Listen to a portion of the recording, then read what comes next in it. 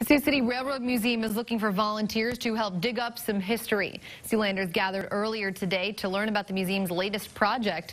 Archaeologists are looking for some help with digging up a field that's an area of the Milwaukee Railroad shops. A labor camp existed there from 1916 to 1918. The project's director, Larry Obermeyer, says that they hope to learn more about how those people worked.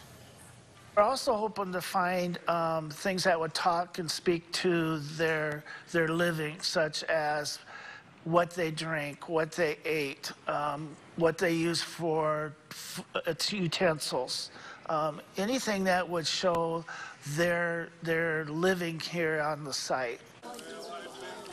That's project volunteer on your screen now, Caleb Waples, and he says he's excited to learn more about the workers' way of life. I've always loved a good mystery, so getting to be out here with like a real life mystery would be really cool, and I think that getting to do this is going to be quite the honor.